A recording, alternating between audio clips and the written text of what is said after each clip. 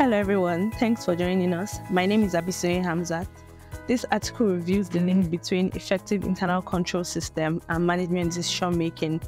The internal control structure consists of the control environment, the accounting system, accounting policies, procedures, and rules established by senior management. These are called internal control and are designed to achieve the financial and operational objectives of the company.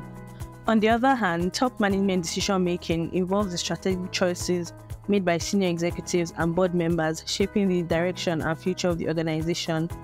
Internal control over financial reporting is a key component of good corporate governance and risk management, contributing to the overall success and sustainability of the organization. Reliable financial information supports top management in strategic business decisions and assists various stakeholders in their decision-making processes. Maintaining effective internal control over financial reporting is essential for ensuring integrity. It helps with reliability, transparency of financial information. One crucial aspect of effective internal control is the establishment of a strong governance structure.